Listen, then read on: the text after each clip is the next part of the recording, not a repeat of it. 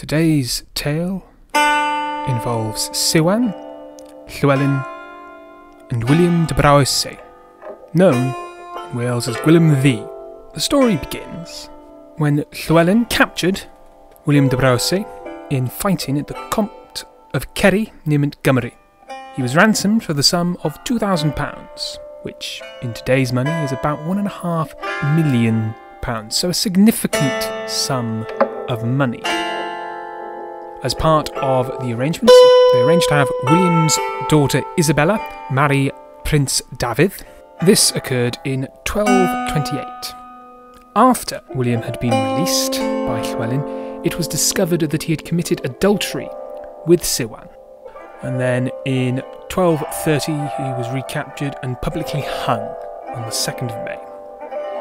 Where it occurred is not actually known. It is probable that it took place at a place called Croghan, which is near Bala, though other evidence suggests it took place near Llewellyn's palace at Aber Gwyn-Gregan. After William was hung, Siwan was kept under house arrest for 12 months. She then was forgiven by Llewellyn. This is according to the Chronicle of Chester, and restored to Llewellyn's court and favour. Why this was particularly problematic for Llewellyn was that William was one of the Marcher Lords.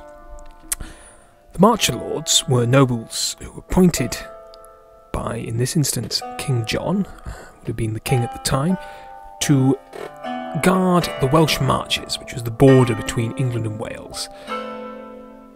They had lordships over significant areas, including Shrewsbury, Pembroke, Hereford, Chester and Gloucester.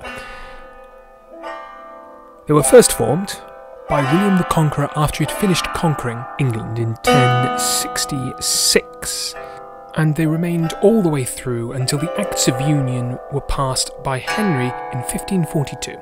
The Marcher Lords were primarily known for building a large amount of castles, which is why Wales has the highest concentration of castles on the planet. There are more castles per square kilometre than anywhere else in the world.